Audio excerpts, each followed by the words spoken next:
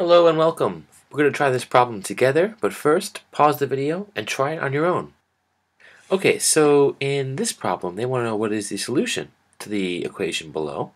And we have 2 times x minus 3 equals 2x plus 5. They give a couple of choices, and notice in C they say there is no solution.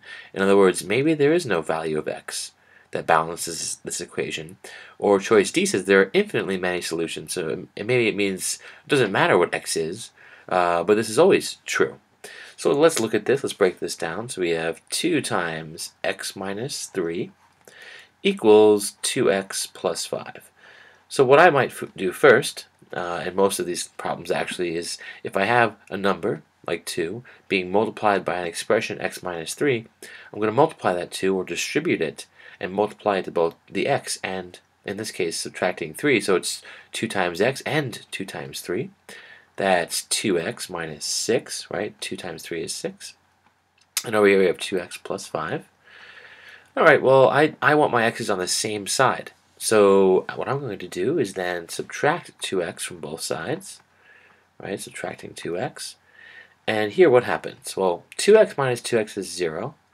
Minus 6 is still there, so it's 0 minus 6. On the right-hand side here, we have 2x minus 2x, that's 0, and then plus 5. So what's 0 minus 6? Well, that's minus 6. What's 0 plus 5? Well, that's just 5.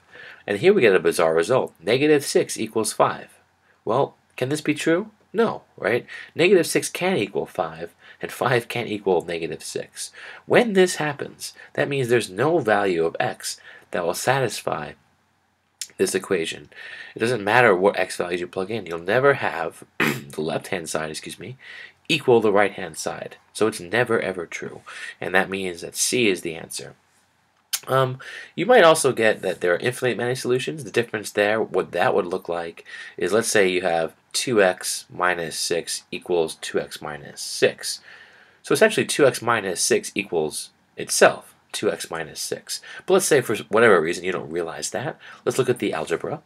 This time if I take 2x from both sides, right, now this is a different scenario, I'm making this up.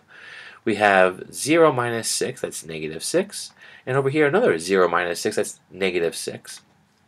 And we get something that's always true, which is negative 6 equals itself. And since that's always true, in this case, and think about this, this makes sense, right? No matter what I plug in for x on this side, I'll have to use the same x on the right-hand side, so they'll have to be equal. For example, if I use 5 for x, 2 times 5 is 10, and 10 minus 6 is 4. So this side would be equal to 4, and of course, so would this side because it's the same thing. All right, it'll also be 10 minus 4. In other words, 2x minus 6 equals itself, regardless of what x is. So that's what an example of infinitely many solutions look like.